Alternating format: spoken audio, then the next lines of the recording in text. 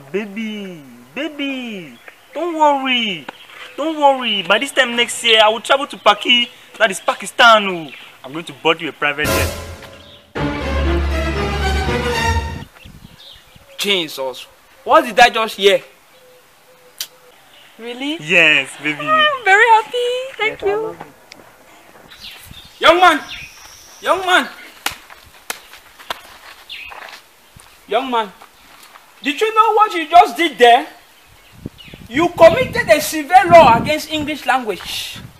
How can you use a word, meanwhile the harmony and the oxymoron does not concur with the metaphoric phrase that will form a correlative adjective? How can you say you bought? Young man will say, I will buy you a plane next year. Thank you. I'm Professor Nico.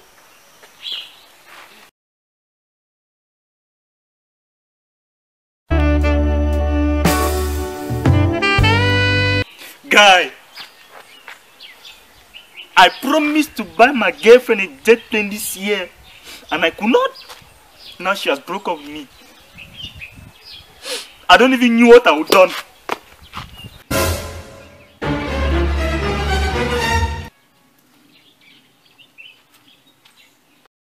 Young man, so you have decided not to know English language.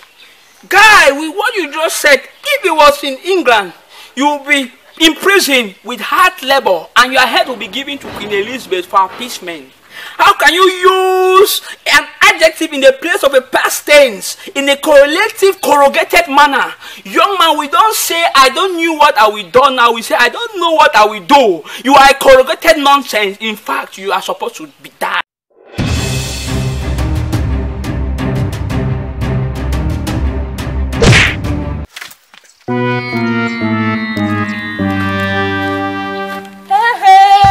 He's dead, you know. Hey, he's dead. Young lady, we don't say he's dead. Your ironical simile is very wrong because the metaphoric phrase was not correlated in a pacific manner. So, guy, we don't say dead, we say he's dead. Child!